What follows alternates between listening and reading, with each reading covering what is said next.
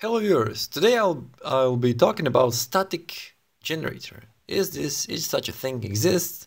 And apparently, according to Mr. Alberto Molina Martinez, it does exist. But let's see what he told us how this should work. You can see the image. The image looks interesting. It's like 2x3 coils, and we will see what this actually does. So let's start. He called the patent the Antimatter electrical generator. It sounds interesting for the beginning, I must say. So let's see what he said that this actually does. So this patent application shows the details of a device which is claimed can produce sufficient electricity to power both itself and external loads.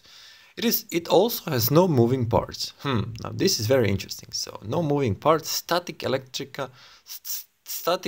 generation of electricity. It would be perfect. So probably it can work, but who knows? Let's see further what he says.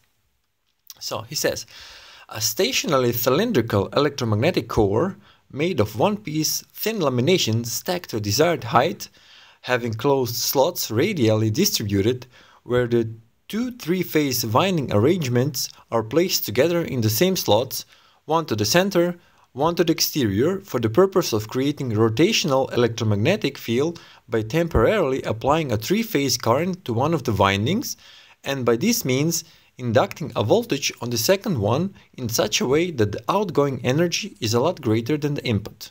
Very interesting. So he would like to put the energy on the input and then have indefinitely energy on the output. Very interesting, I must say. So he says, a return will feed back the system and temporarily source is then disconnected. So we just need to connect three-phase voltage on the input, and then some kind of invisible electromagnetic field is created and it's run indefinitely.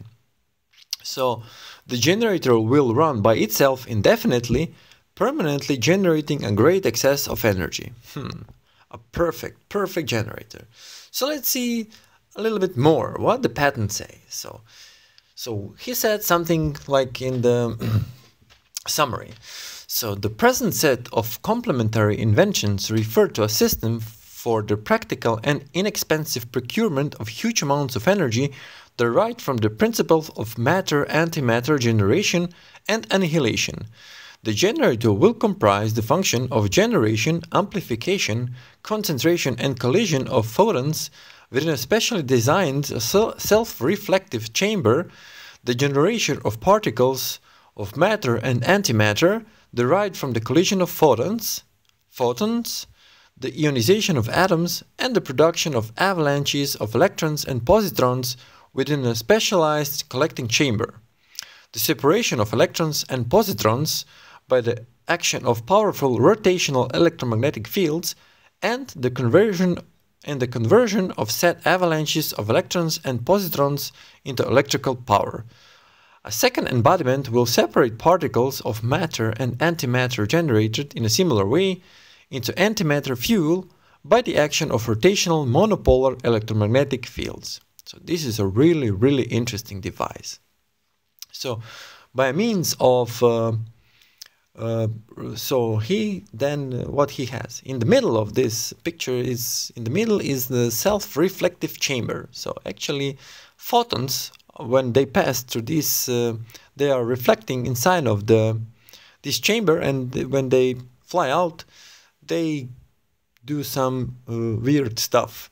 So I do not know that much physics, but you can read more about this patent on the Google. I will left the link below.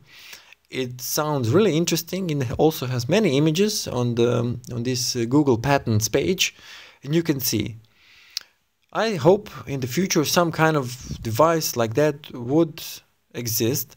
I do not know if the patent requires actual working device to be accepted like a patent, or you just need a theory and the idea and do some images and explanations that this actually works.